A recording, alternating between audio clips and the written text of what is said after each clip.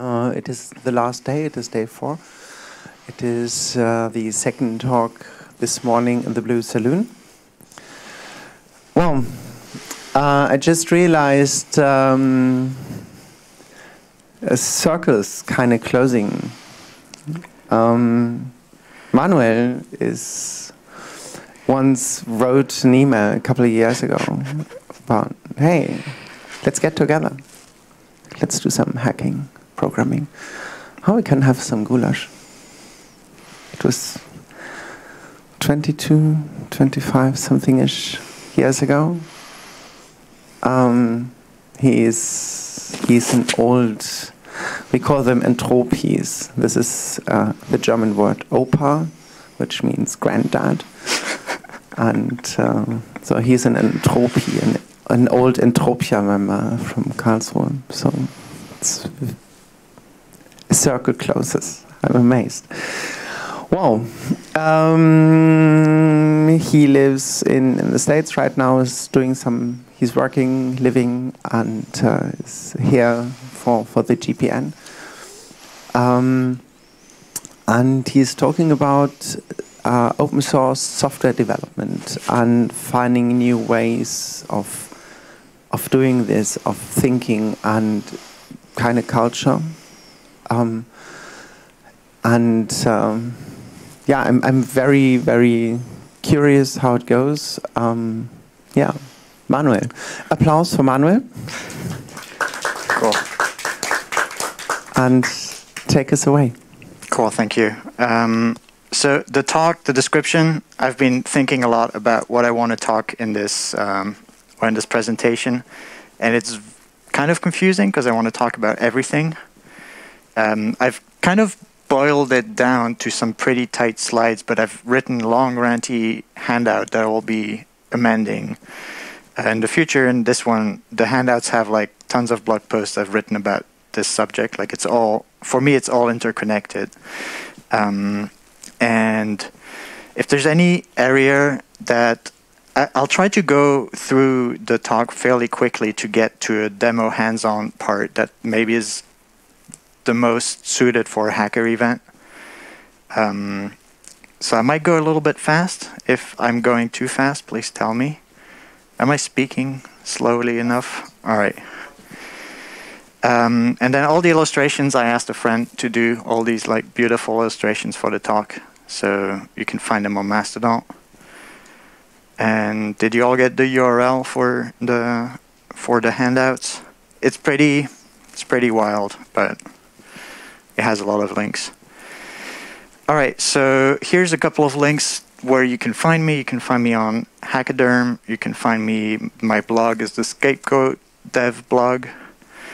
On GitHub, I'm Wesen, and I'm GoLems as well.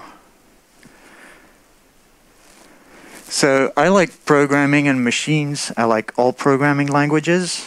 Well, I don't understand Ruby, really, but or maybe Ruby on Rails just put me off. I really like Common Lisp. I haven't used it professionally or even for hobby in like 10 years, but it influences the way I think. I really like systems, so everything that's like things connected and you have to think in the bigger picture, in the bigger picture, in the bigger picture, which is why reducing things down to a single talk is pretty hard. Lately, I've really been enjoying large language models. I like making music and drawing, and I like thinking in shapes and forms. And most importantly, especially in my professional work, I really like working with end users. So figuring out how a tool can help end users do their job. And I work in a small family business, so I end up talking to a lot of people and just like building the software exactly for them. And so a lot of this is influenced by this kind of thinking. All right, so what is this talk about? Which is, I don't know.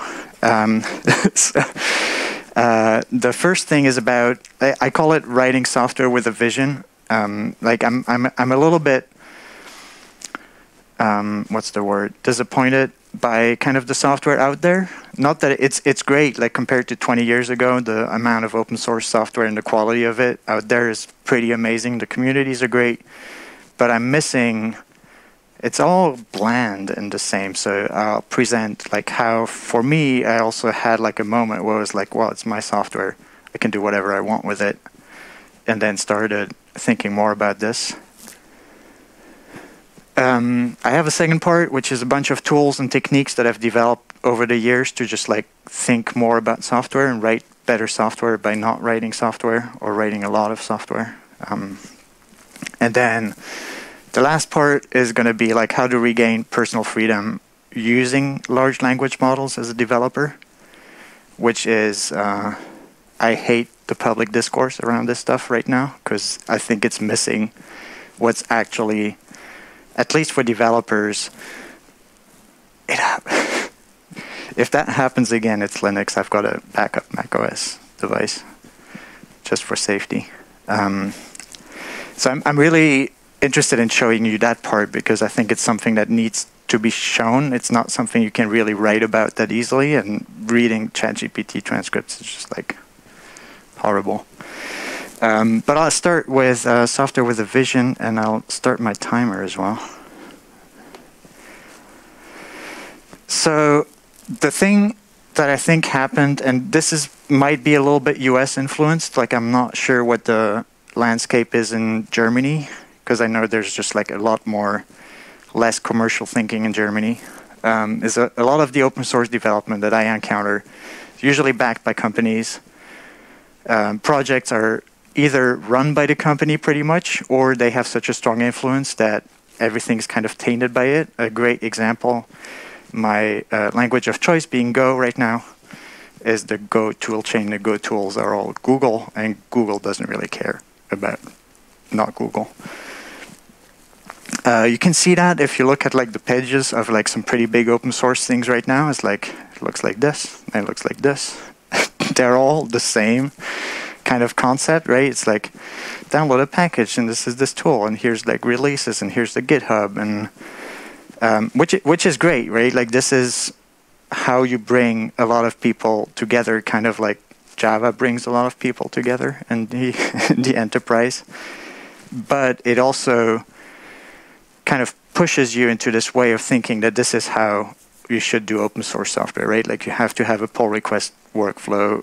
People are going to be like senior engineers or staff engineers, and they're going to have like a, you know, an open source evangelist in the company that like makes talks and conferences that are sponsored by companies. Everybody uses like kind of the same languages and frameworks, and people argue if like React is better than Vue or whatever, which kind of doesn't really matter, especially when you can write your own framework.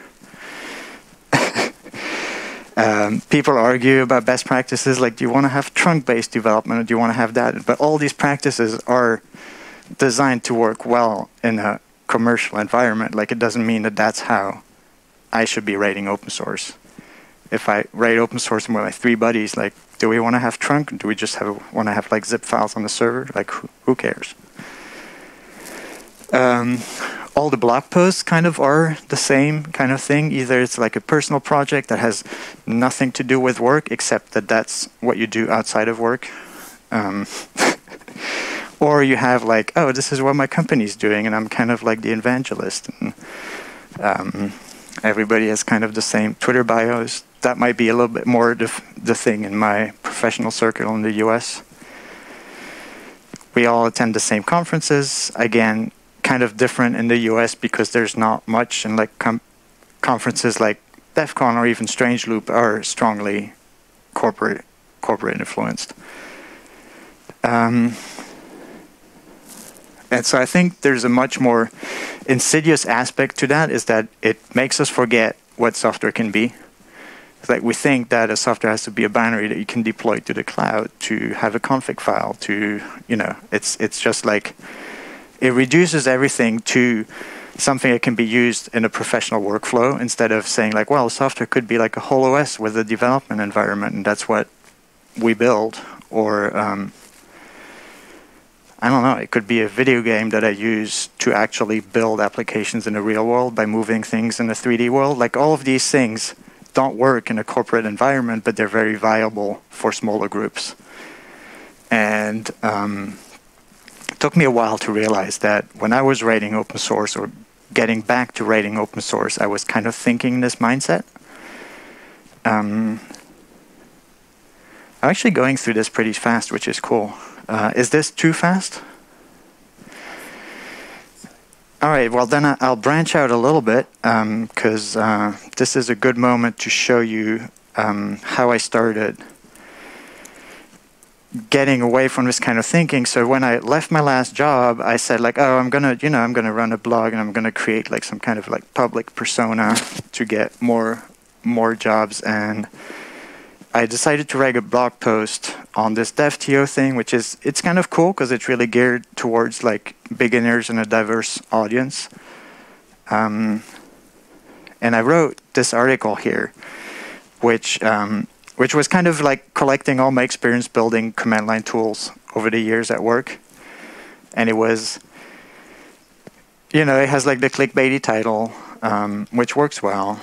And then it had like a bunch of things where I was like, well, to make good command line tools, there's a bunch of things that really make a difference, which is like Python tools don't really work because you have to like set up a venv and no one wants to do that.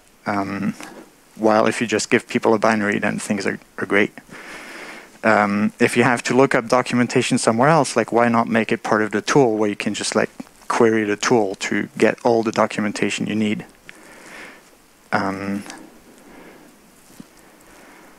Having examples, like all of these things, I wrote them up, right? Like it's like it's a blog post that has a lot of thinking behind it because it's like 20 years of building these things.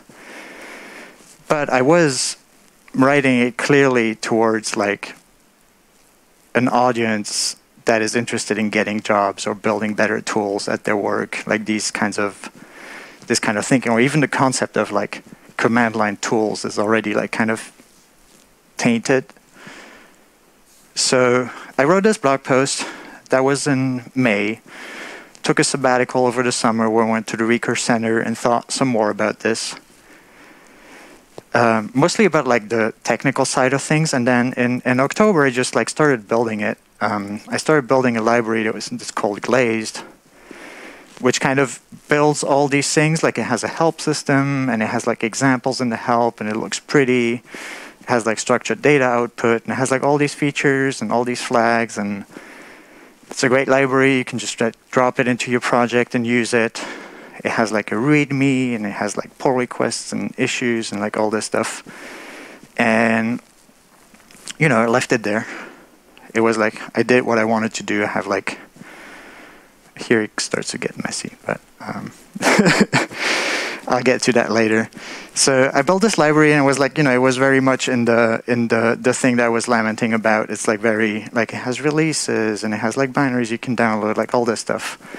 And then I started building tools using it, and I started realizing like actually the power is in the tools you build with it, and the reason all these flags and command line tools are important is because they are for the user, and the user in this case being like the developer, the person using these things. So I started thinking more about these aspects and then realized like I had a bunch of tools together. They started getting like weirder and weirder, and Flo in here remembers all the weird stuff we used to do. And then I realized, I had this, where can you do it? Like I've built all these like little tools because Go is really like a productive language. You can just like bang stuff out. And so I had to do a lot of accounting at work, and I built this tool called Skeleton, which allows you to just like query things and get them as as like templated data. And had a funny logo for it, which was starting to be like, starting to find my sense of humor back. And then I realized I can actually literally do what I want with this software, and I created this organization called the GOLEMS that built software for the better humanity. So I started writing documentation upper caps because I like I like caps lock.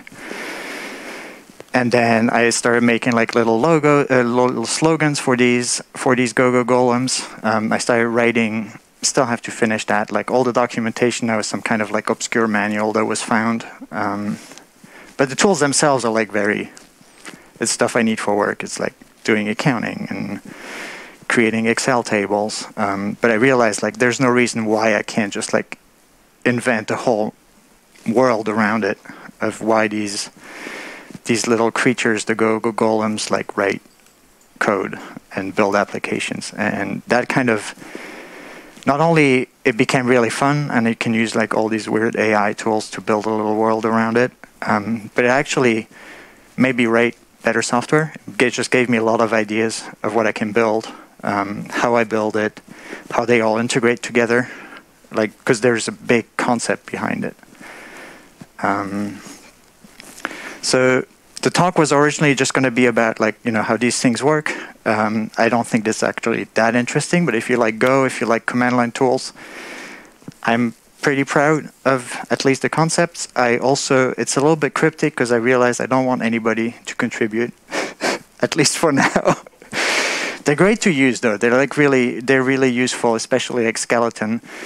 And excuse me, in Geppetto, there are ways to build applications by just sharing YAML files. So it's really easy to turn little YAML files into whole programs. And for example, just to show you an example, so Geppetto is my GPT wrapper, and then Geppetto has a command line tool that's called Pinocchio that you can use to talk to GPT, because GPT, makes stuff up.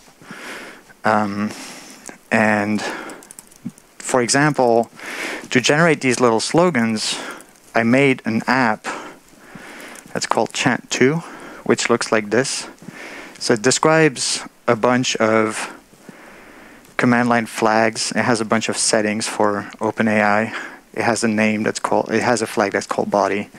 Geppetto is not that interesting as a framework. And then it has the prompt at the beginning. It has the prompt in here, which is just a template, right? If you've done some prompt engineering, this stuff is just like weird as hell.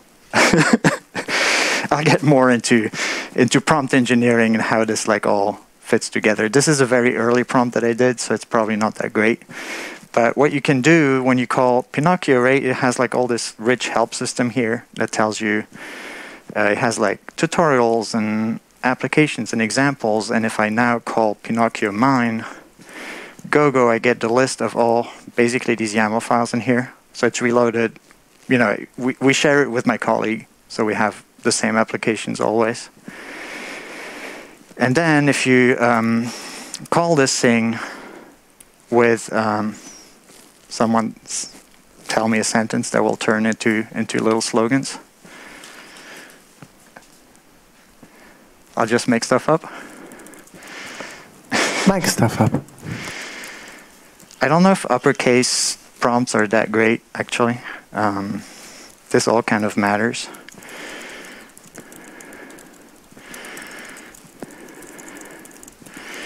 So, I just put this in. It's like my little command line tool. And then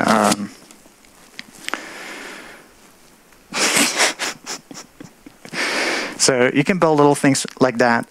So this is kind of fun, but I actually have a bunch of really useful prompts for work where I say like, given this description, just generate like SEO titles, because no one wants to do SEO titles. I have a bunch of stuff which, I'll get more into this. Like you can build some really useful stuff like ZSH YAML. It's basically you can pipe your bash history into it and like say, or like not your bash history, but the content of your terminal window, and it will just like say what you should type in. So you can just like type, I don't know, mirror the display, and then it will just like complete it, which is pretty cool. Actually, does this work? The cool thing about language model programming is you can just, as you talk, just type these things in. I don't remember how it works, so I'm going to use the help system, and it just has request. So I guess mine ZSH request, is that an argument? Yeah. mirror the display using xrender. And then it will just like give me a list of possible completions. It's supposed to like take the whole thing, so I will always like add a couple of boring, like if it has no context, it will just like add some boring commands. But you know, this is pretty useful. You can pipe it through a little menu thing. I don't have this set up on Linux, but anyway. So going back, you know, this all kind of derived from this, like, I wrote a blog post that's kind of boring, has a clickbait title, to suddenly building a whole world of little tools, and then, you know, starting like building little YAMLs for everything, and then realizing, because I picture this as like all these like little Golem workers that build unfinished apps. I build a lot of unfinished apps, which has really gotten pretty... Excuse me is one for Elasticsearch, because Elasticsearch querying drives me absolutely bonkers. Oak is the one I'm most interested in, which actually wraps TreeSitter, the grammar generator, and you can formulate queries as YAML files that say, for example, like, give me all the class names in my code repo, and then it just like outputs them, which is great for like prompt engineering, for example. So going back to the talk, this was me breaking away from this stuff, right? Like it's I can write the software that I want, I can write it the way I want, and if it's the way I want to think about software, then that's how I should do it, because it will lead to better software for me. There's a bunch of other insidious things that company priorities do, which is because they're so involved in developing what creates our infrastructure, ultimately the Linux kernel, like you know, like deployment architectures, Kubernetes, all of these things. Companies are interested in putting in the features that they need to run their business, which is usually automating the workflow for a lot of contributors instead of actually building software for users. So this gives us, you know, like a lot of boilerplate, because every company wants to have every option in the software to do things.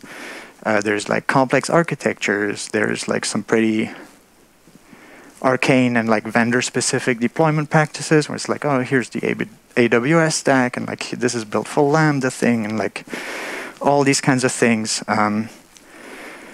React, as much as I love React, kind of has the same things as well, which is like there's so many commercial companies using it that all tooling around it is, for example, things that I really enjoy, like Storybook and Chromatic, are really just like built for the sake of automating a workflow using freelancers and stuff like that. Poor, infuriating documentation, that's really true for the Go tooling. Drives me absolutely nuts. But that's because Google doesn't care. Like, they don't want to spend a developer building like really nice documentation if they already know how it works. And then all of this leads, basically, you as a developer, even if you build open source, you have to like learn and remember and then discard all this like knowledge that no one cares about. Like, I don't really care about OAuth. You know, all the details of OAuth and how to click a thing in like Google console to get my app running. Like, I don't care. Don't want to remember that. So this leads us to like gluing all these APIs together that are given to us by companies is pretty much mindless work. It's really exacting work. Like, it's really tiring to do that. You can't just like, you know, just like, you can't just like slap it on the table. If you make a common mistake, all your app crashes. And the effect of that is that it leads to burnout, right? Like, if you have to do boilerplate all time under pressure and we don't get anything for it, it's that's a sure way for burnout. And the bigger trap is like it hinders you to think about the software that you write. Like, if you're deep in the details of like the Terraform documentation for some kind of like AWS resource, you're not thinking about your user. You're like, why the heck do I have to like set deploy type forgate? Like all this noise, and that's the trap that I fell into for a lot of time, where it's like so focused on like integrating things to make them work really smoothly that I didn't realize that you know, if you think about the user first, there's a lot of shortcuts, for example, you can do, or there's like a whole different world of software you can build. So it doesn't have to be this way. And the way I started doing this, and this is something I developed over the last year, but also kind of reconnect with my past at Entropia, for example, or inside the Chaos Computer Club, is like thinking about the big picture. It's like, why do I write software and for whom? And if I consider myself as kind of an artist writing code, like what's my legacy going to be? Is it going to be like an AWS glue shell script?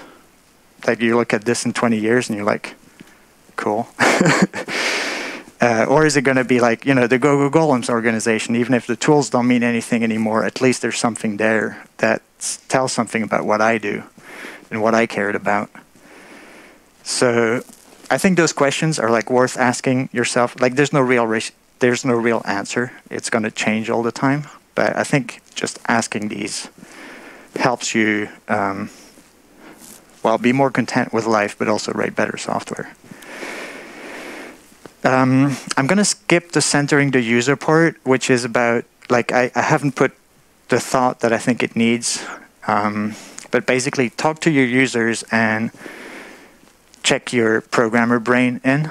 Like, it's easy to listen to users and, like, picture the system that's going to implement the stuff that the user's talking about. But that's actually not what's important. What's important is actually making it so that the user has control and fun with the work that they do.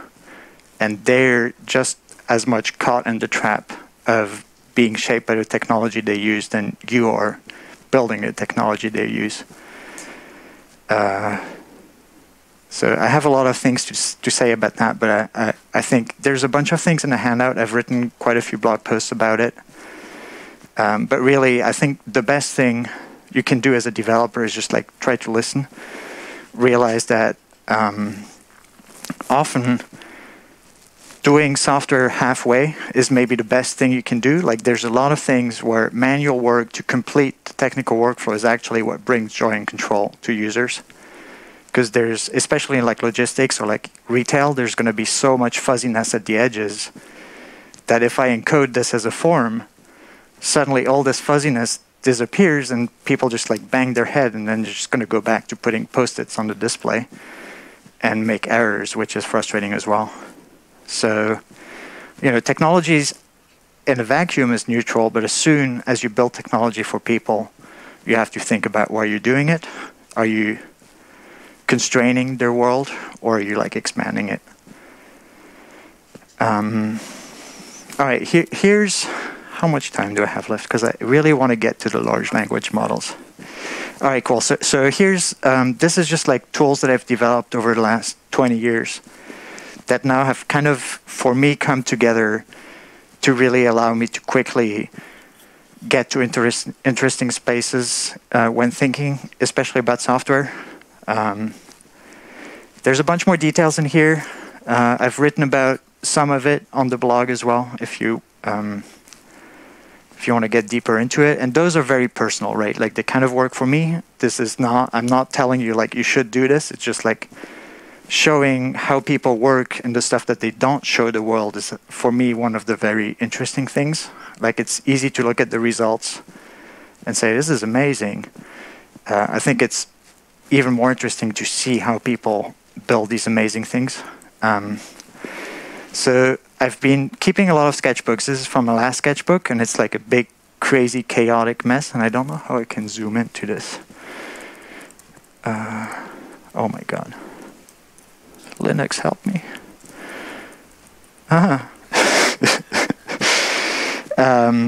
Anyway, I've learned drawing a while ago, and I've like put a lot of effort into bettering my handwriting and just like being able to do clean diagrams, because it like suddenly turns your notes into something that people want to use and that you want to look at back instead of like scribbling it on, you know, a little piece of paper.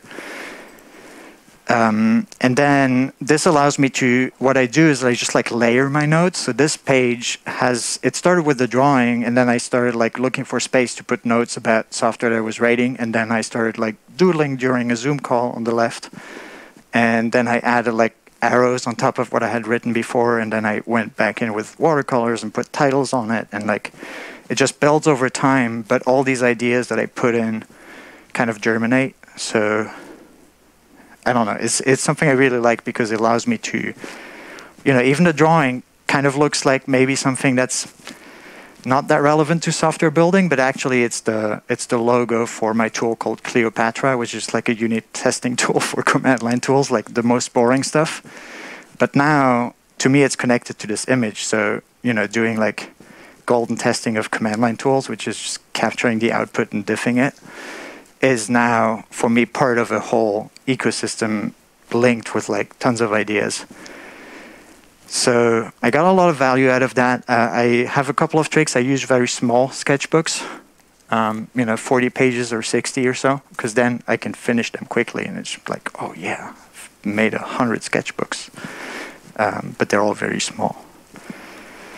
It helps me, like I like drawing software, like I think in shapes and forms, I think in systems. And so a lot of my software writing is actually just drawing things out, and then one day I'll just like sit down and write it, and then it kind of works.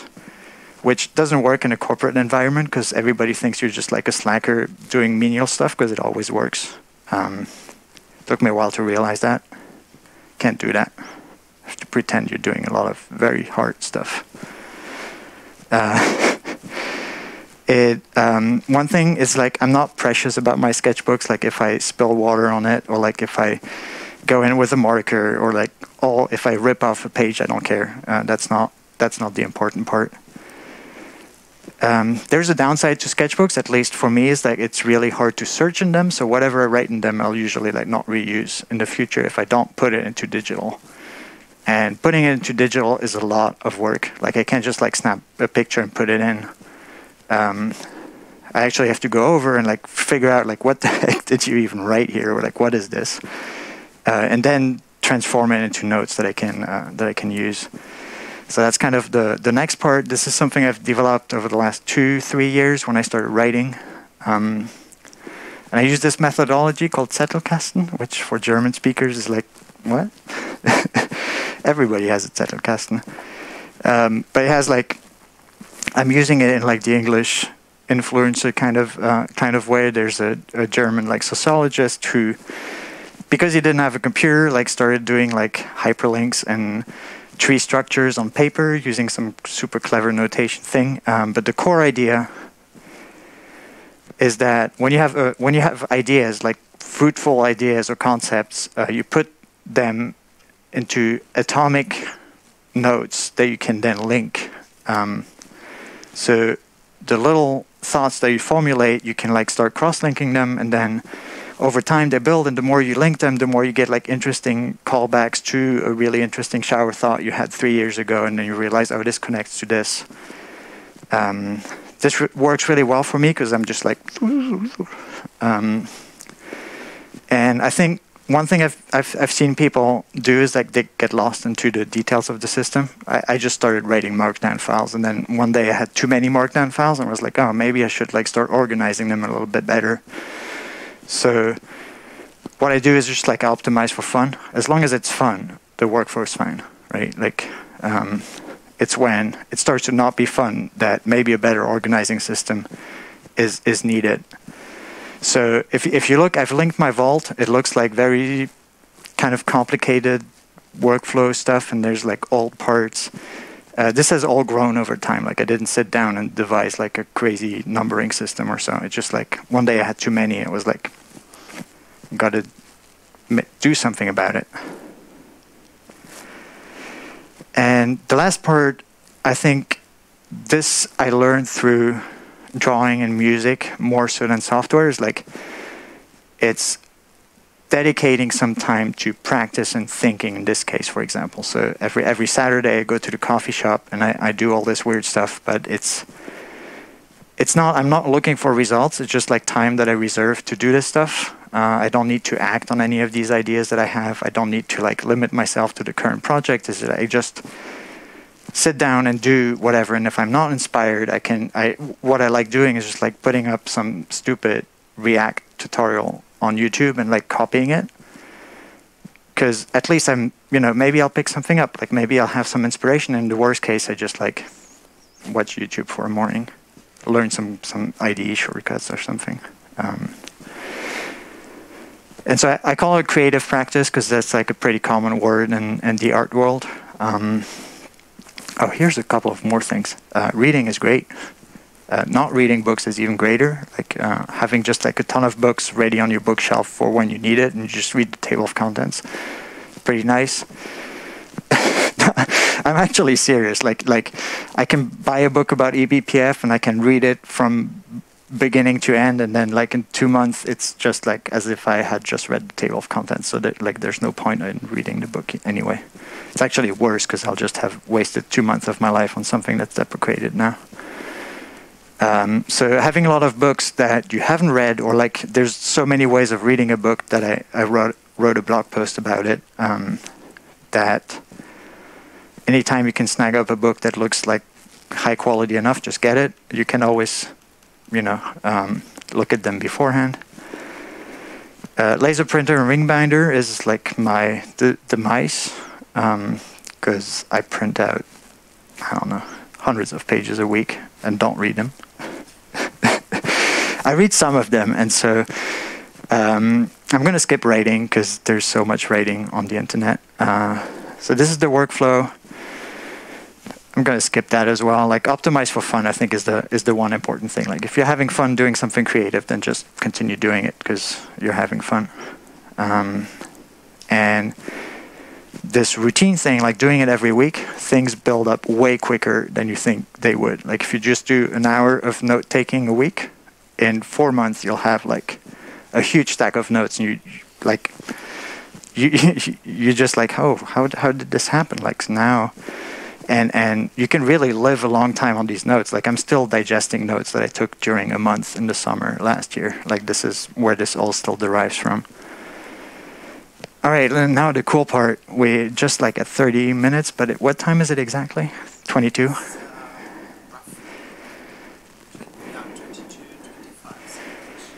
All right, so questions are going to be in 10 minutes-ish, right? If we want to have 15 minutes of questions. All right, cool. I'll show you a few things. Why large language models, about which you hear so much weird stuff out there, are really, really cool for programmers. And so mathematically, like one thing I really criticize OpenAI about, for example, is that no one explains to people what these things kind of really do, and like have like examples and exercise and all that stuff. But really, a large language model just like computes the probability for every word that exists, given a context. So already ChatGPT or even GPT API like really, really restrains what a language model does, because they only give you a couple of tokens based on probability. You can't like sample for every token, which is interesting in some cases. But that's all a language model does, and they've all been trained on like predicting the next token, which is also like a decision. And it's kind of amazing that this kind of stuff comes out of such a simple formulation and such a simple training method. I'm not going to go into too much detail, and because it's language, people kind of want to see in these models what they want to see, and it's really hard to convince people otherwise.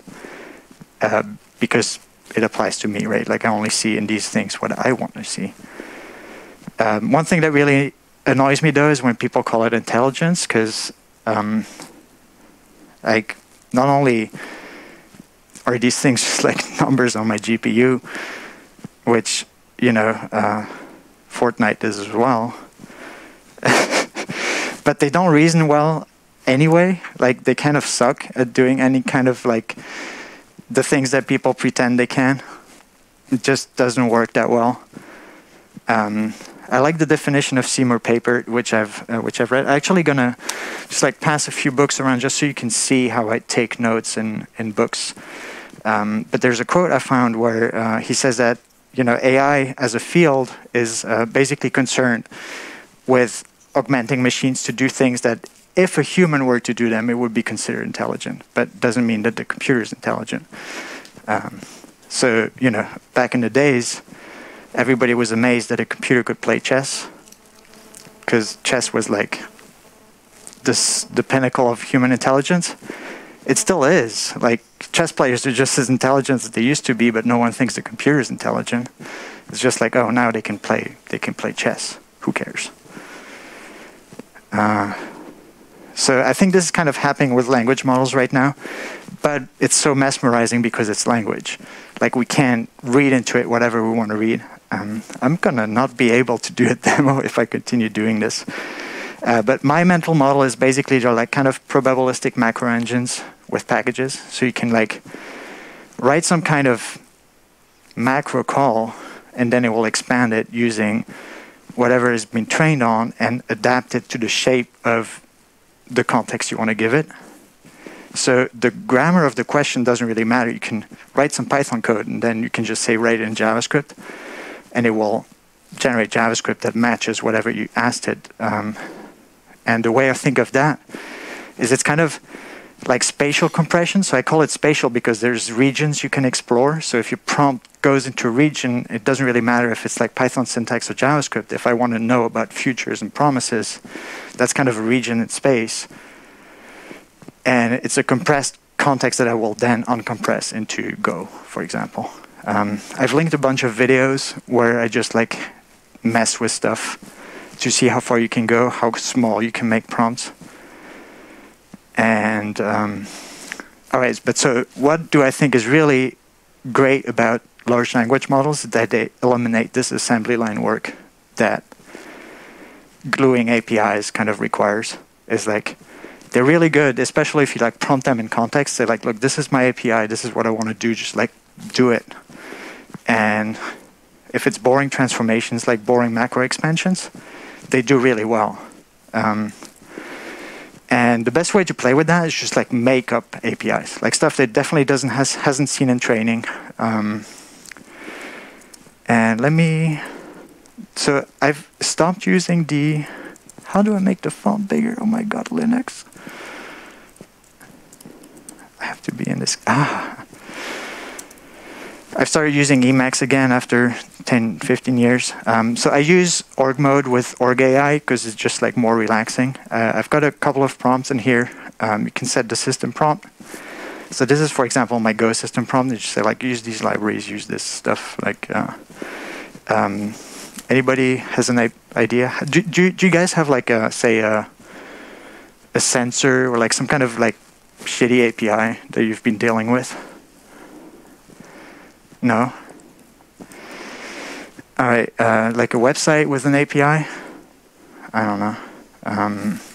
Should have prepared that.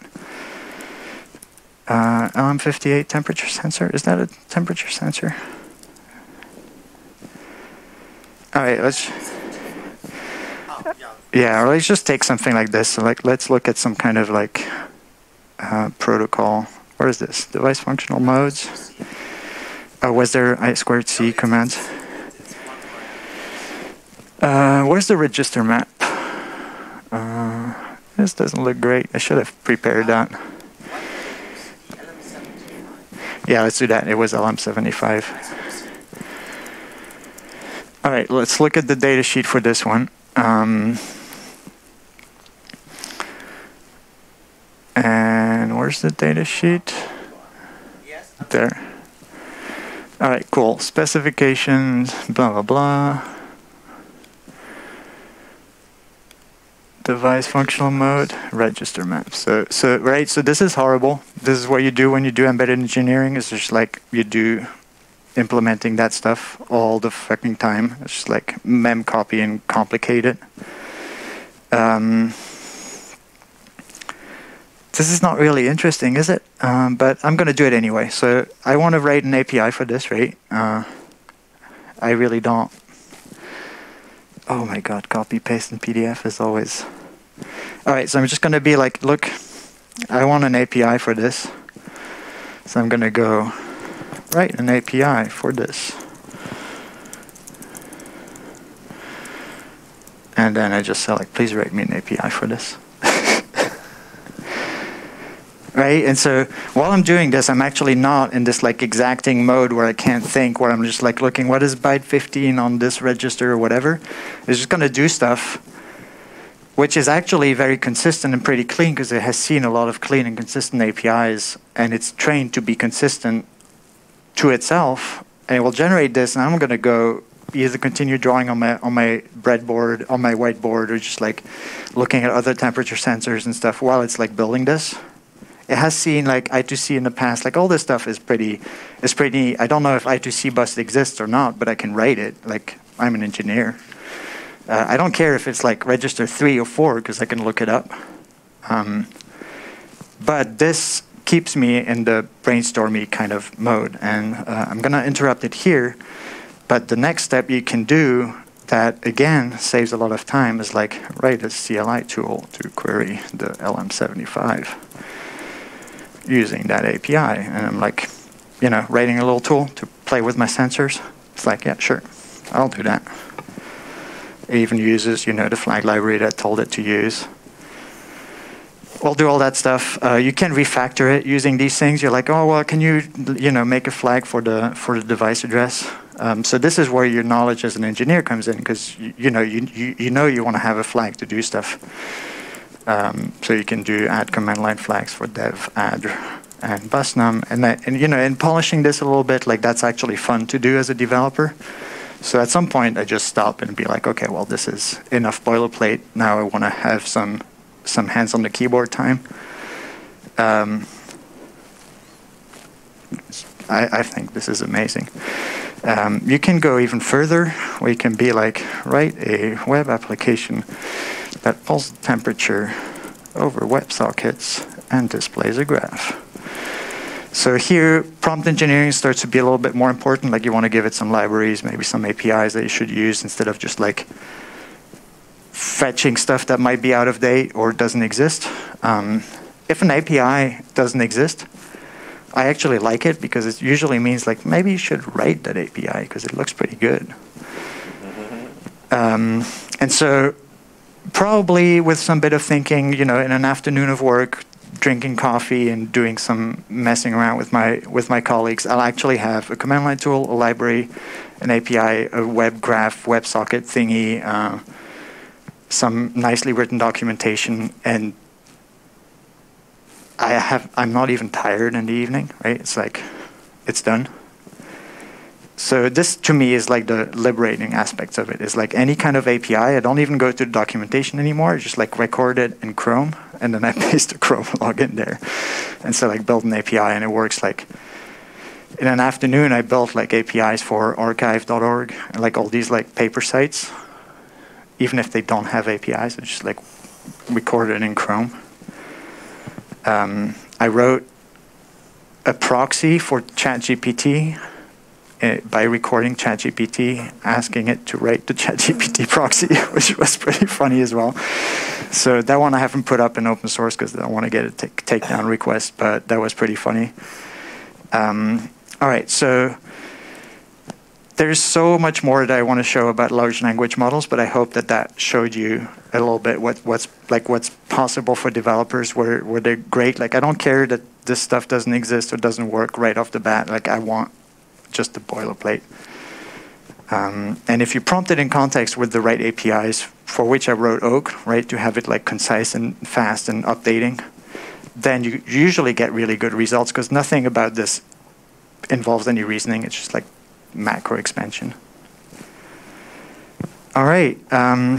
So I had a final part about all of this, but the message here is that all these things that previously you wouldn't build on your own just because you have to interface with the world of like corporate software, you know, and you don't want to on a Saturday, you don't want to like read sheets and be like, why is byte 16 like this thing, or why like what's the graph library JavaScript interface, like I don't care. Now you can spend your Saturday morning building a whole home automation graph system and just be like, cool, it works. And the next time an API comes out, you just be like, can you update this for this API? And just like paste a PDF in there. And that allows you to basically build your own vision without being blocked by the vision of companies. I think I'm going to stop here. Let me go back to the slides. Maybe I have something cool that I forgot about. and then I'll open it up for questions. Yeah, so I think for me, the most important is like I'm not tired in the evening, and when I want to do open source, I know that within an hour I can actually really knock some stuff out. Like I can make an archive API in an hour and then just go get dinner. And very important, like there used to be this concern, like only OpenAI has the money to train them. Once the Facebook models leaked, this has been pretty much proven wrong. I've tried a little bit of these models, and they are able to do this macro expansion pretty well. Like, I don't care if they can reverse every third word or every fourth, or, you know, pass the bar exam. I don't care. Just expand my PDF. All right, there's a bunch more, but, you know, this is basically the conclusion here.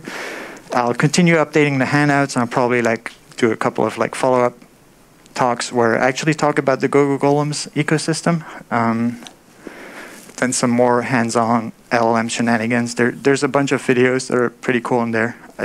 I wrote, while eating breakfast, I wrote like a Go stack trace handler that explains why you crashed and tells you how to fix it, which actually works really, really well. There's a video on how I build it in there. And the last part, which is dear to my heart, is like logistics and accounting software is actually really, really cool. And is really, really subversive, actually. But that will be for another day. And that's it.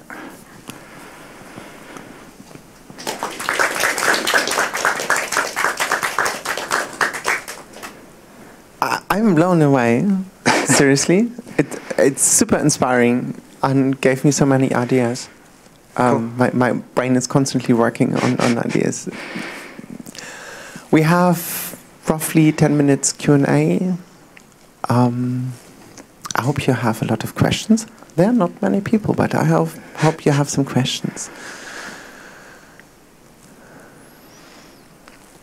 Yes.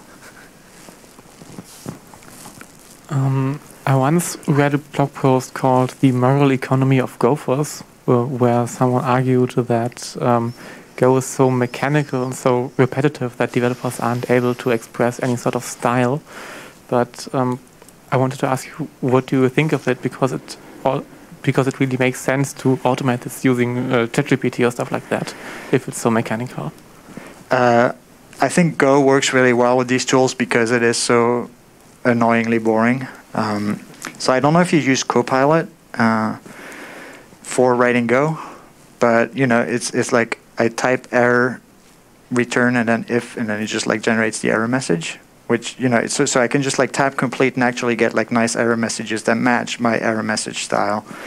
I don't know how to change the size on this. I don't know if it's good to expand it, but like the structure and also the fact that the tooling is so opinionated, like there's one way to do fuzz testing, there's one way to do unit testing, there's one way to do command line tools, kind of. Works really well because your training corpus is very consistent. So unit tests, so the approach I do, and there's like a lot to be said about prompt engineering, but I write an API.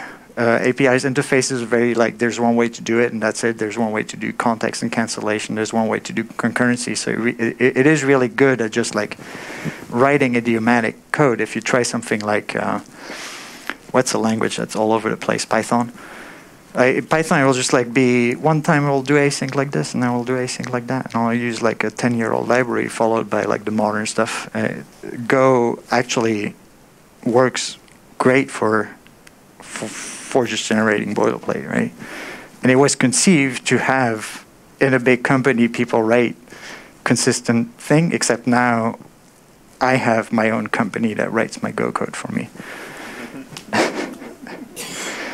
Like that's the way I think about it, as like all this like AI stuff right now is actually giving individuals the power of a whole corporate workflow and resources, right? Like even for artists, now they can say like, generate me 1,000 thumbnails of this asset for my video game, and they don't need the resources of a whole asset drawing team to do that. And then the people who have to spend their time drawing like 1,000 swords just to get them dismissed, they're now free to do their own video games. So that's my utopian view of all of this, and it applies to developers in exactly the same way. Did that answer your question? Oh, it's great to do this as well. Like I want documentation for this.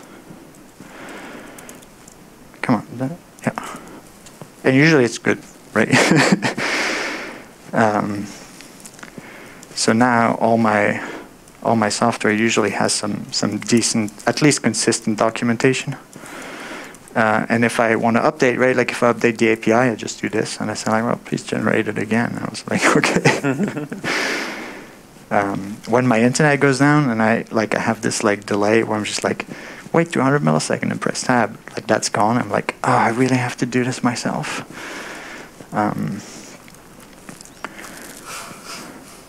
Any other question?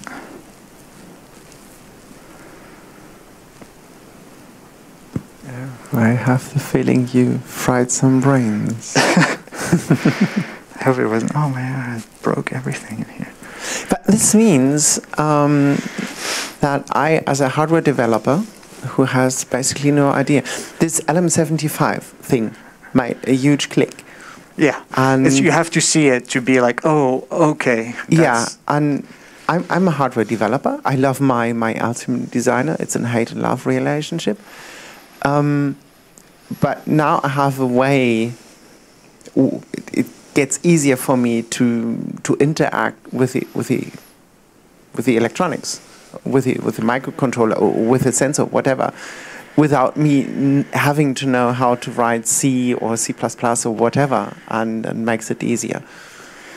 So things, you know, especially like if you use Altium and you work like in an embedded corporate kind of structure, things you can do as well, which works really well, is like everything that's kind of like DSL. I think of them as like domain-specific languages, right? It's like export this as JSON, and you can prompt it with your JSON schema, and then you know if part of your tooling is to just like generate documentation stuff like that, you can basically take all your disparate vendor data sheets and say like, well, please put it in 2-hour format, or like generate like an Altium, you know, library generation automatic. Yeah.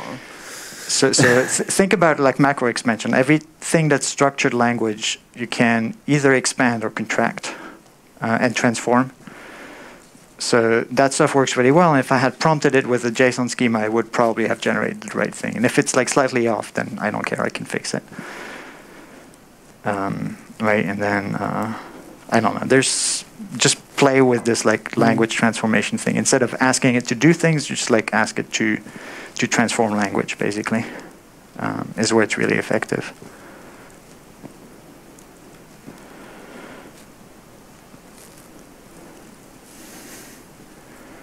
Some questions? Still brain fry. I have one last thing to show, and then maybe we can close. Just I thought about it. So one thing that models do really well, right? Like I could paste a bunch of data in here, a bunch of numbers, and then say like, you know, ask a questions like, what's the operating range of the sensor, and then just paste it in, and like paste it in. And then more often than not, it will just like return nonsense, because that's not stuff it has seen. Like especially if it requires some reasoning of like knowing what's an operating range, where can I find it, what does it mean. It will like find a temperature and it's like, oh, this dude asked for a temperature, so I'm just going to output a temperature that I've seen. And it's like it has, like it's wrong. It's like not what you want. It's dangerous because it looks plausible. So this kind of like, I don't know if this is true or not. It might be true because it just has seen that sensor way more often. But the better way to do this is, instead of asking it a question, right, that has an answer, what you can do is you can transform this to JSON. No, create a JSON, create a struct to represent this, and write a program that computes the operating range. And so that it actually can do, because it's just like language transformation, right? It's like a table, and then you have to look at the third column, and then you look at the range. So now you have a program that's deterministic, that you can debug, you can turn into a tool that actually gives you not just the answer for the question you ask, but the answer for every follow-up question. And now you can put all your data sheets in there, export them as JSON, and say like, give me the operating temperature as a JSON, as a command line tool with a web interface. And then you go home and you know, work on your open source. Calculate or write a program to calculate the DC-DC converter that has a maximum output ripple of 10 millivolts and a precision of and this and that, and want to have 10 amps. This kind of stuff. And if the formula is wrong, you know, it's fun to fix the formula. Yeah. It's the stuff around it that you don't care about. So, yeah, so ask it to write the program to solve your problem is usually much, much better than asking it to solve a problem. Yes. I think this is a